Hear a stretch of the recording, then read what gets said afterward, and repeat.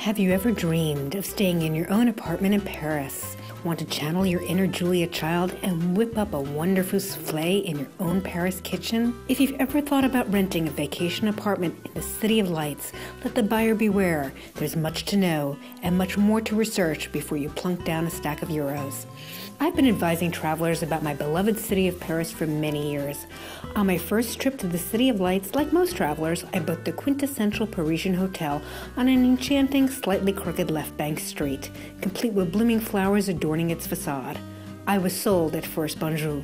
After a few more trips and a few more hotels, I knew something was missing from my Parisian experience. Beyond exploring the iconic sights, I wanted a closer glimpse into the lives of the residents that intrigued me so. But how was I to accomplish this? I had friends who had stayed in apartments, not hotels, and their stories and experiences intrigued me. Living in an apartment gave them a feeling of belonging to a new culture and to a neighborhood, even if it was just for a week. That was the level of experience I wanted. I honestly didn't know where to start, and I was concerned about getting ripped off by con artists or shady operators only to be shown an apartment that was dirty and below standards, or worse, arriving in Paris with no place to stay at all. Unlike reserving a hotel room, finding an apartment requires due diligence, carries more responsibility, and involves many, many more decisions than checking into the hotel front desk. But the rewards of settling into a private space are many. If you want to pretend, at least temporarily, that you're a Parisian rather than just another hotel dweller, then read on.